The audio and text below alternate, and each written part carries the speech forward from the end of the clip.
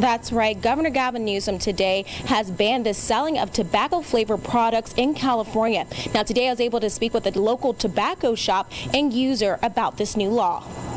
Issa Al-Nafi is one of the employees of Cigarette World off of Stockdale Highway and Allen Road. The local tobacco shop says they were told that the ban was a possibility, but believes that not all should be punished. To at least not to take it off the shelf, like out of the businesses for good, you know. They should at least have it available for the people that actually need it, the people that actually do smoke it. And for kids, just, I don't know, you got to put some more laws on those. The California Senate voted 34-0 on Friday, approving the bill and sending it to Governor Gavin Newsom to sign into law. The new law states it will be a crime to sell flavored tobacco products, which include vaping and hookah, but not to possess the items. The law will ban tobacco products that have flavors such as candy, desserts, chocolate, alcoholic, or menthol. Obviously, there's a lot of kids and teenagers who smoke a lot, and it is very enticing to them. Just when they see all these flavors, it seems pretty cool for them to smoke them.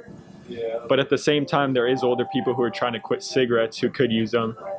So it's kind of like a tricky subject. Advocates of the bill say the goal is to prevent children from smoking these products.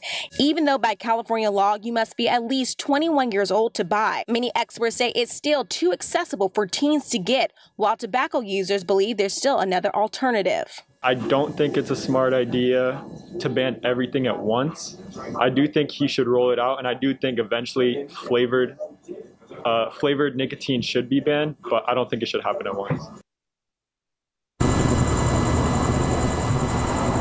And again, that new law will go into effect January 1st of next year. And the individuals I also spoke with today say they fear that tobacco users may find other ways to get those products. For now, in Bakersfield, Leslie Gooden, 23 ABC News, connecting you. Leslie, thanks. It's been